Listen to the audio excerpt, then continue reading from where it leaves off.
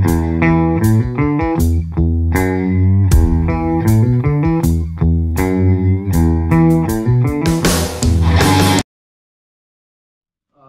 gabi mga rockstar, mga katropa. At nandito naman po tayo. Magpipresent po ako ng bagong kanta na of course aking kinompose. Ito po ay tungkol sa Tropang Bukid at Tropang Sugo. So magiging title po nito ay Tropang Bukid at Tropang Sugo song. At ang audio nito ay nanggaling po sa YouTube library na kaya wala pong copyright music violation to. So, ang mahalaga rito ay yung pong mensahe ng aking composition. Maring hindi ko po i-deliver ng tama to.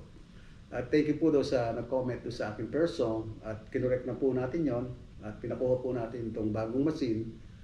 Dahil po yung unang ginamit ko ay medyo karanggal. At maraming salamat at napansin niyo yon. Kasi napansin ko rin pero hindi ko binagtuunan ng pansin. Pero nagtataka lang ako bakit nagkaroon siya ng ganong bago lang to. Anyway, maraming salamat. At yan po ang gusto po natin dito po sa next song ko ay sana ay ganun din ang gawin nyo. Kung meron pong may sasuggest kayo o konting kritiko kung anong dapat natin itama ay wala pong problema sa akin yan. Ang mahalaga sa akin, ma-deliver ko po ang mensahe ng aking awitin. So, mula na po natin.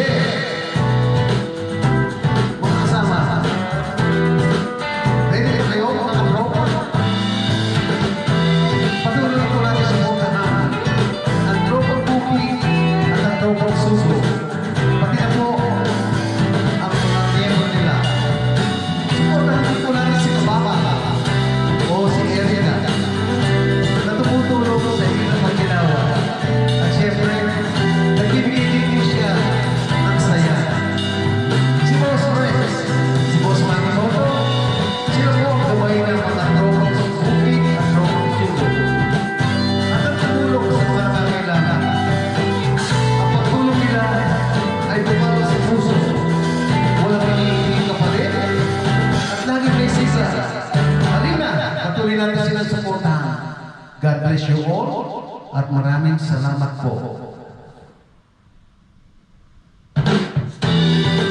Salamat at hopefully nagustuhan ninyo. Mag-present po ako ng konting presentation about the COVID o coronavirus. Kaya po ako mag-present ito ay sapagkat napansin ko po na tumataas ang cases ng coronavirus. Hindi lang sa Pilipinas, sa buong mundo. So, nag-research po ako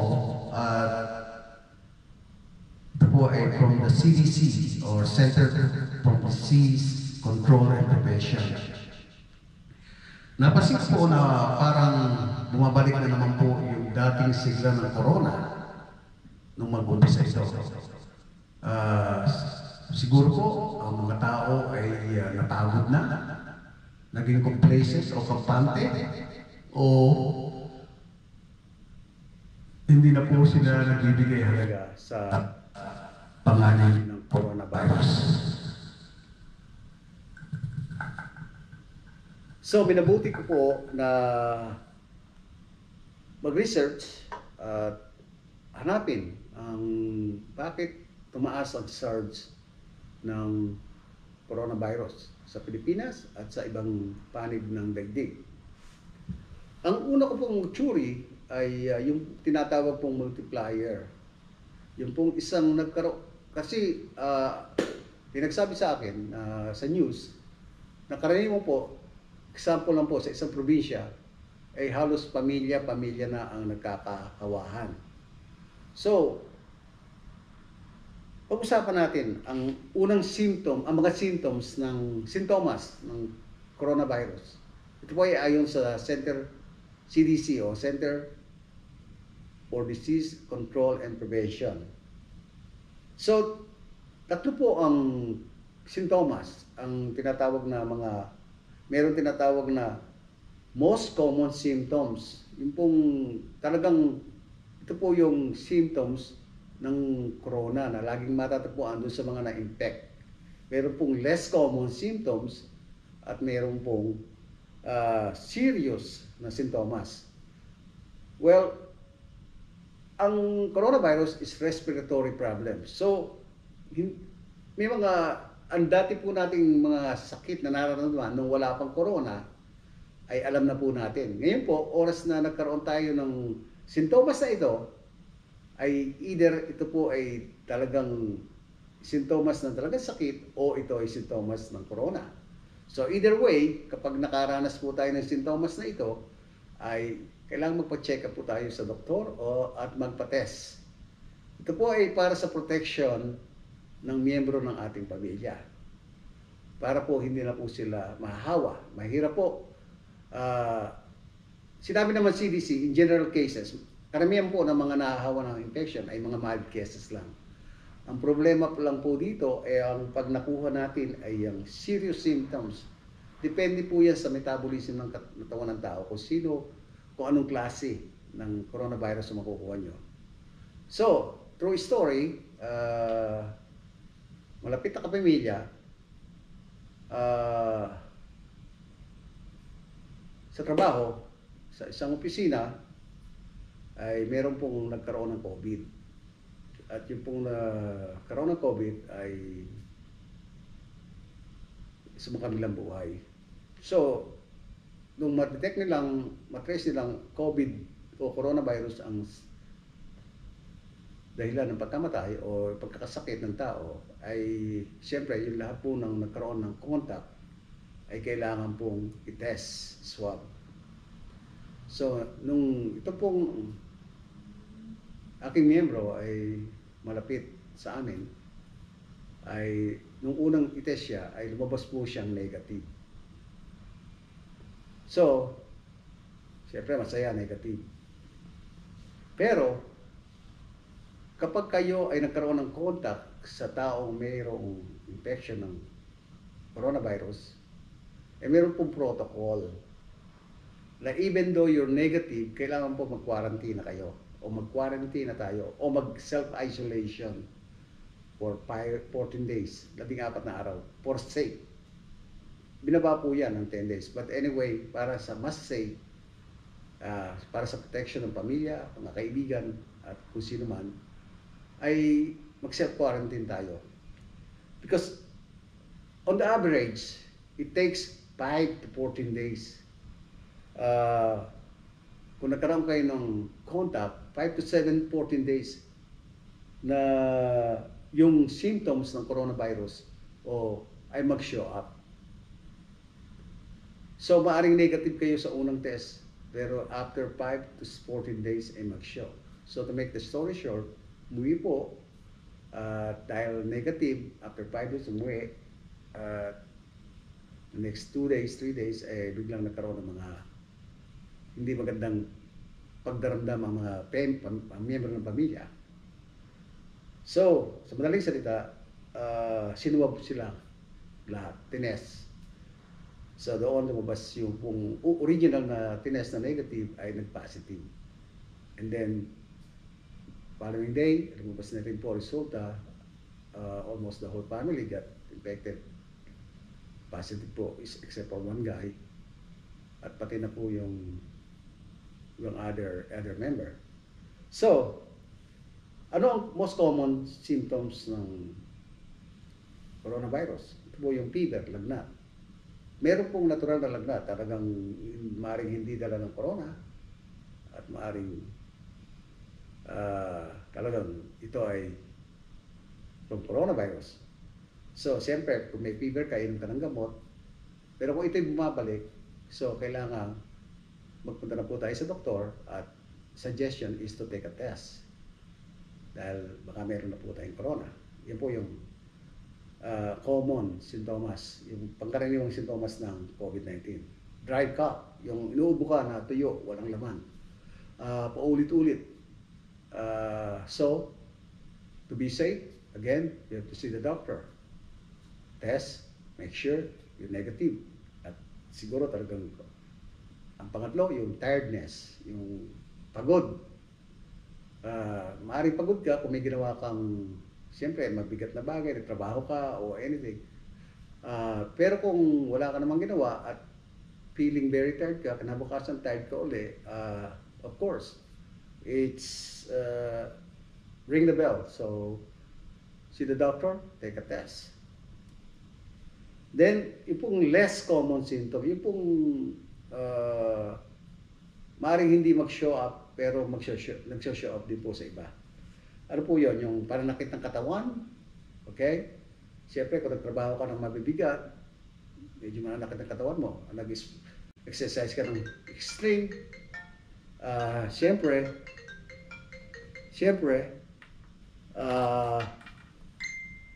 maaaring mararamdaman po nyo yun. So, again, see the doctor, have a test. Sore throat, maaaring pangkaraniwang sore throat. So, gagamutin natin at hindi na aalis. Again, see the doctor. Diarrhea, ipagtatae.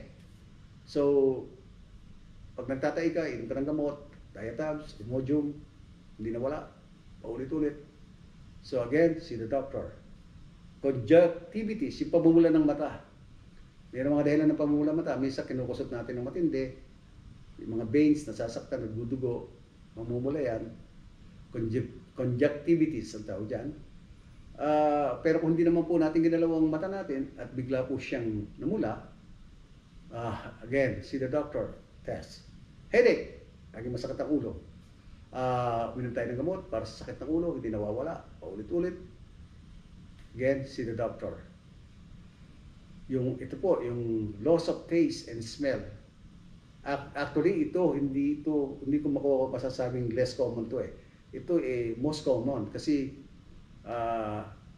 ito po yung unang-unang, nung natatandaan ko yung first NBA player na nagka-COVID, ito po yung unang napakita ng symptom sa kanya, yung wala po siyang panlasa at walang pang-amoy. At nahawa niya po yung mga teammate niya dahil siya athlete, marapa naman po siya. So hindi po nagpakita yung symptoms sa mga fever, dry cough, tiredness, pero nagpakita po doon sa pagkawala ng panlasa at pang-amoy. Tapos yung pong rash of skin, yung nagkakaroon kayo ng rashes o discoloration ng finger, yung finger nyo o toes ay nagkakaroon ng discoloration. Ngayon, punta po tayo sa serious symptoms. Ito na po yung serious na nangangailangan ng hospitalization. Ito po, number one, talaga po, difficulty of breathing or shortness of breath. Kinakapos ka sa paghinga. Dahil ito po ay respiratory problem, apektado na po ang ating respiratory system, yung baga. So, kaya nga po, yung sinasabing intubation, yung lalagyan kayo ng ventilator para makahinga. At chest pain or pressure, maaaring dalawang sources niyan, yung pong heart problem, baka inaatake na tayo sa puso, o gawa po ito ng coronavirus. So, either way, kailangan magpa-check tayo sa doktor. Dahil chest pain na po yan. Emergency na yan, kailangan. Dahil pagka yan po ay heart attack, alam na po natin. At kung hindi naman heart, walang problem sa attack, at nagkakaroon lang kayo ng chest pain, pressure caused by coronavirus. So at least maagapan. At yung pong loss of speech and movement, yung pagkawala ng boses nyo, at paggalaw, parang paralisado na kayo. So, yan po mga common symptoms ng coronavirus. According to CDC. Okay, ito po yung research ko from the CDC. Ngayon, bakit tumaas ang SARS? Katulad ng sinabi ko, yung isang tao, multiplier, o na-test kang negative, nag-complacent ka, naging kampante ka, hindi mo sinunod yung 14 days quarantine, umuwi ka, siyempre, alam mo, negative ka eh. Pero hindi mo na-complete yung 14 days. Yun pala, yung virus, hindi pa siya nag-totally na umapekto sa katawan mo. Okay? So, doon. So, balik na naman tayo sa umpisa. Paano natin mapiprevent yung virus na naman? Ito po yung ginawa ng una. Siyempre, wear your mask. Ito naman, wash your hands. Kailangan takpan ang ating mouth, nose, and everything kapag tayo ay umuubo. Siyempre, ayun na naman po ang 6 feet distancing. Bakit po 6 feet? Because napatunayan po at malaking ebidensya na yung droplets ay nag-airborne. Nag-i-stay siya sa air for some time at ang measurement ay 6 feet. Kaya kung beyond 6 feet ka, safe ka. At syempre, kung nakamask ka, mayroon kang barrier. Stay home. Kung medyo you feel hindi maganda pakiramdam mo. At kung yung hindi mo magandang pakiramdam, ay patuloy. So you need to see a doctor at test na po tayo. At siguro kung unwell at alam sa mga pakiramdam mo, right away, isolate yourself. At number one, ito pang mahirap sa mga smoker, gusto rin po ng CDC na at least stop smoking. Talagang pong nagpapahina ng baga ang smoking at ang coronavirus is all about respiratory. Pag sinabi yung respiratory, ang number one organ na apektado niyan ay yung baga. At again, kung hindi po natin kailangan lumabas para mag-travel, ay iwasan na po natin yon.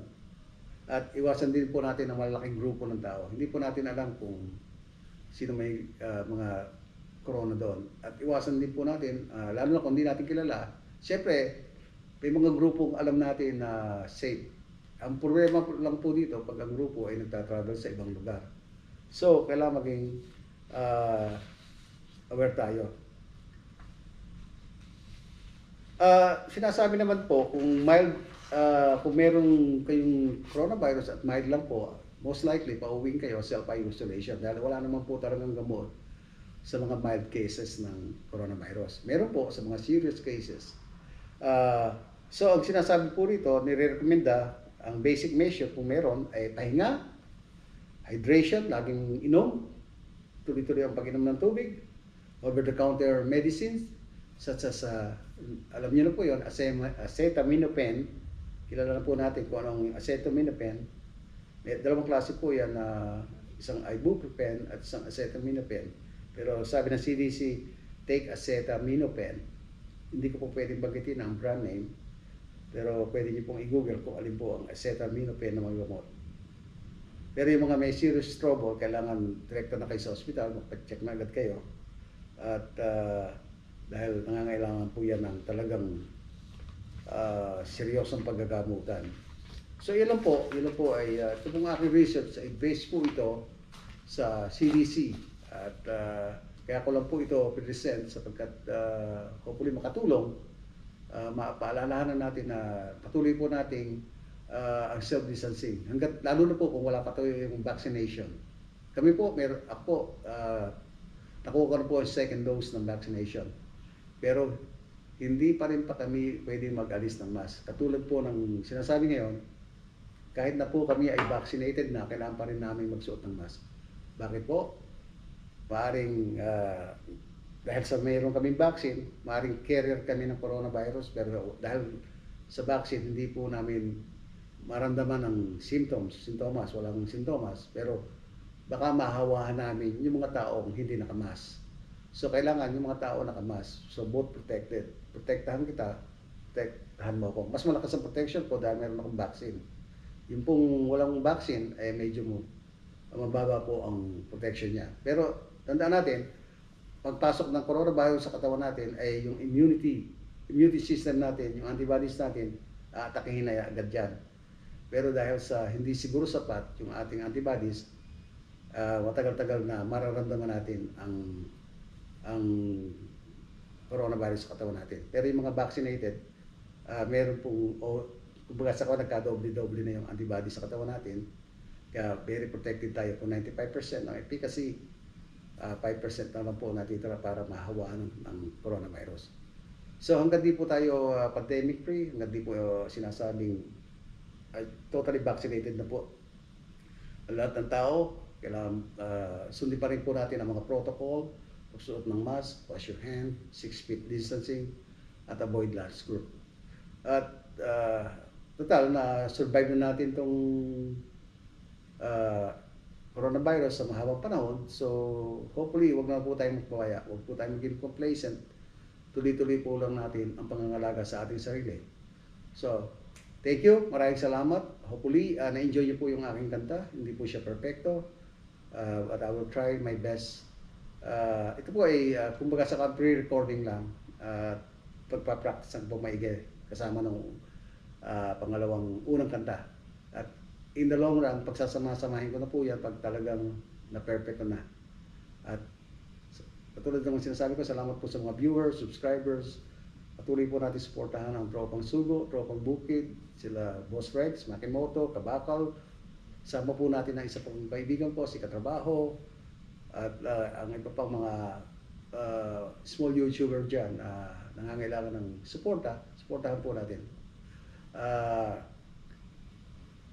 Yun lang po, at magandang gabi sa inyong lahat. Enjoy, have a nice day, have a nice night, sleep well, take a rest, at take care of yourself. God bless you all. Thank you.